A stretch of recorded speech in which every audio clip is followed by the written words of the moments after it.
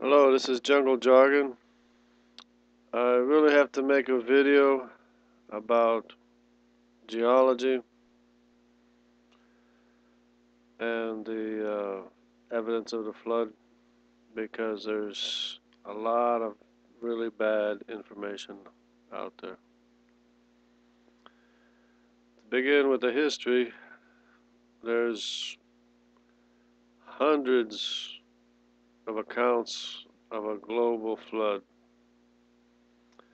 and they're so strikingly similar in that they have a lot of the same details. I mean, exact details. They talk about the bad people. They talk about um, one family, a righteous family. They talk about animals or a boat first, and the animals, and even the detail of the birds that were released to see if it was okay to go outside. And there's hundreds of them, literally hundreds of historical accounts from everywhere around the world. It's not that they were copying a similar story that someone of a flood. It's that they were all describing the same catastrophic event that marked the history of mankind. Now, this is significant too in that there is no other history. There is no other human history of any kind from before the flood. All the civilizations that we have, be it Mayan, Hindu, Chinese, Egyptian, all the ancient civilizations were built on top of the sediments that were deposited by the flood. So they existed after the flood. The only thing that existed before the flood, as far as civilizations are concerned, people, were people that are buried in the sediments deposited by the flood. That is history from before the flood. Okay, this is the only history that we have. We have no other history. We have no other human history. Now this video is about geology. So let me get to the geology of the flood. And you have to listen and pay close attention, especially if you're a geologist. Now, you listen to me and listen to me well, because you are going to have to account for the geology that we have on the earth. It's the only geology that we have on earth. It's the geology of the catastrophic event left over from the flood. You have over 100 million cubic miles of consecutive layers of sediment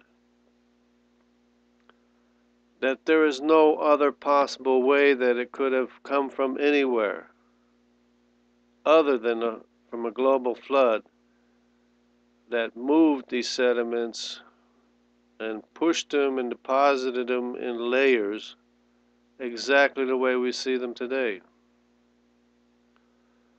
To give you an idea of what the earth consists of, we can go to the Grand Canyon. We can look straight down. We can look a mile down deep into the earth and there are nothing but consecutive layers of sediments stacked one on top of the other. Now these layers, and of course they contain fossils in almost every layer. These layers are not just at the Grand Canyon. They keep on going for hundreds of miles in every direction. It is not unique to the Grand Canyon. This is what the Earth looks like in a cross section everywhere around the world, including Antarctica. Antarctica has dinosaur fossils too. It has the same layers of sediment as any other continent has. And one thing of note, you have people trying to tell you that oh, on Antarctica you have these ice cores, they're dated so many, who knows how many millions, supposedly millions of years old. There's no such thing as millions of years old in the history of the Earth as far as our today's geology. It is no more than the most 5,100 years old. But you have the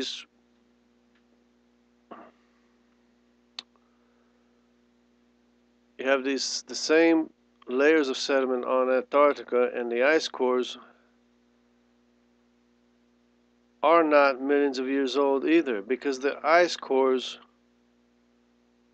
occurred after the sediment was deposited on Antarctica. So the ice cores are no older than 5,100 years old either. So you have all this confusion going on. And in the ice cores, of course, you have things like insects, moss, and in other places you have, of course, the frozen mammoths with green vegetation in their mouths. And this is all what we would expect from a global flood.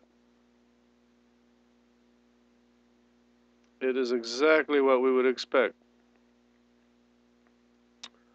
And there is no other explanation of the Earth's geology. You cannot get, listen, from where on Earth did over 100 million cubic miles of sediment erode from? If you're a geologist, tell me, show me the mountain, show me the place where over 100 million cubic miles of sedimentation came from. It's just so obvious. It's so obvious there was a global flood. Our Earth's geology consists of sediments deposited by a global flood. There is no other history. We have no other history. It is the only history that we have. It is the only geology that we have.